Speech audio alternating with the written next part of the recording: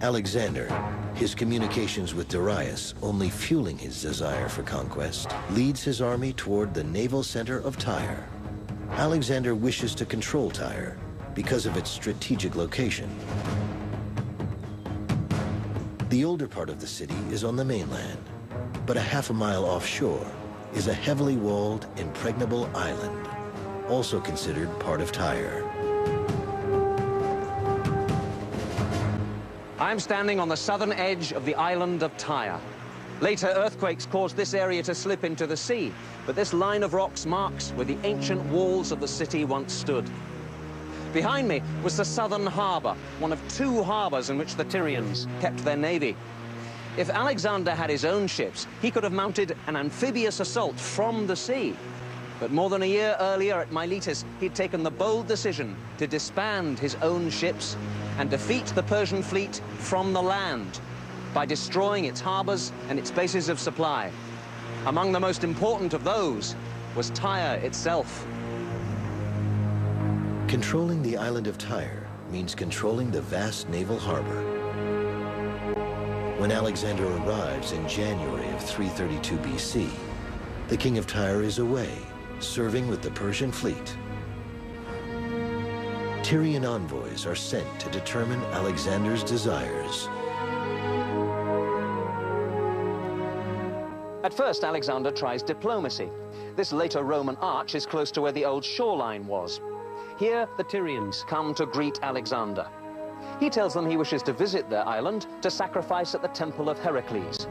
The Tyrians know that to allow Alexander in means a surrender of the city to him. So they politely point out that there is a perfectly good temple of Heracles here on the mainland.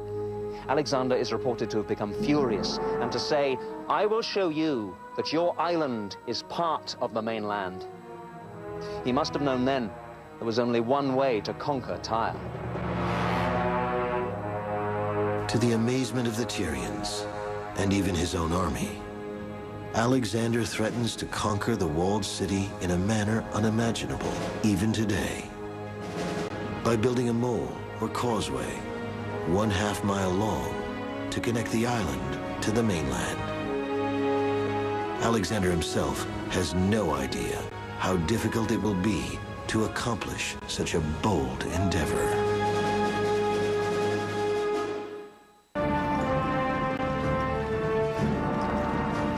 When Alexander the Great encounters unexpected resistance to his desire to conquer the walled island of Tyre, his plan of action to build a mole or causeway, allowing him to lay siege to the city, bewilders even his own men.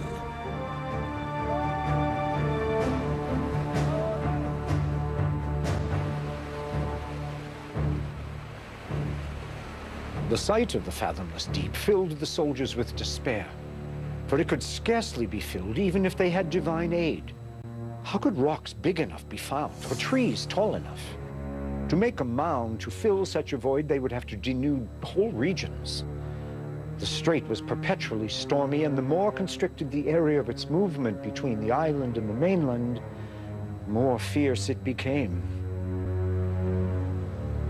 The Tyrians view Alexander's plan as absurd and consider the threat an idle one. How did the people of Tyre have the confidence to resist Alexander? Well, Tyre was a mighty city. These Roman remains are from the 1st and 3rd centuries AD, but down here are some of the original fortifications of the city from Alexander's time. These stone blocks are around 2,500 years old. They formed part of the massive walls and towers which then surrounded the city. 300 years before Alexander's time, King Nebuchadnezzar of Babylon laid siege to this place for 13 years in succession. He failed to conquer it. So this is the outside wall. Ali Badawi is chief archaeologist at the ruins of Tyre.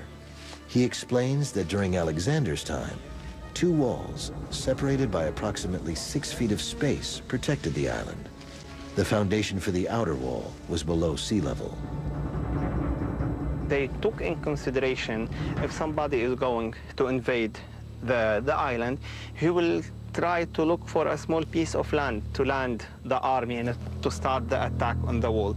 So for this reason, when they built the walls of the city, they built it just in the edge of the rock at that time. So next to it, you have just the sea.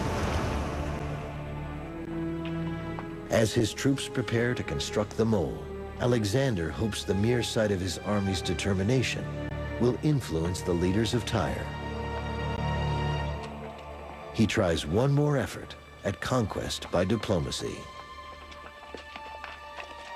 Alexander sent heralds to urge the Tyrians to accept peace terms, but the latter, violating international conventions, killed them and threw their bodies into the sea. Outraged by the disgraceful murder of his men, Alexander resolved to lay siege to the city.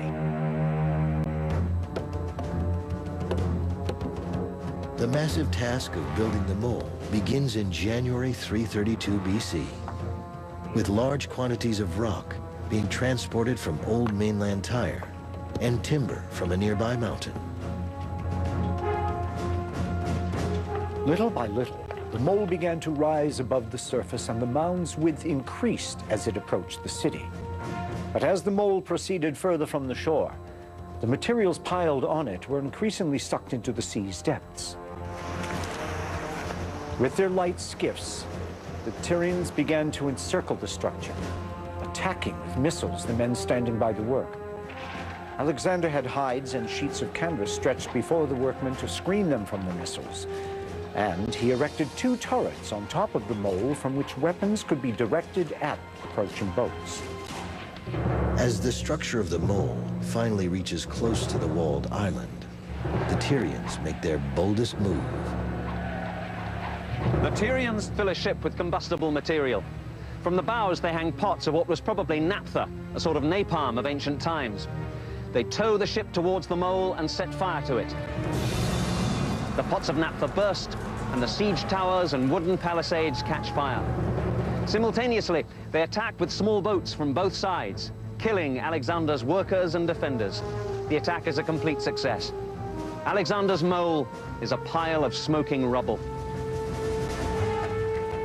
Undaunted, Alexander sets his soldiers to work building a new mole. But he also comes to realize that Tyre can only be taken by siege, waged simultaneously from land and sea. In July 332 BC, the second mole is finally ready. So are warships obtained from nearby Cyprus.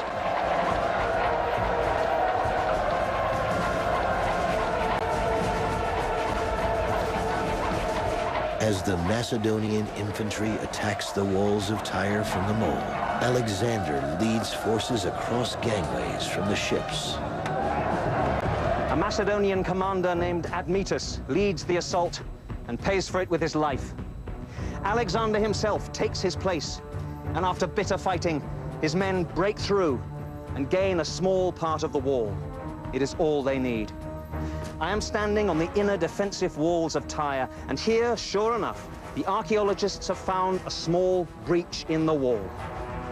They believe that it is in this place that the Macedonians poured through the defenses.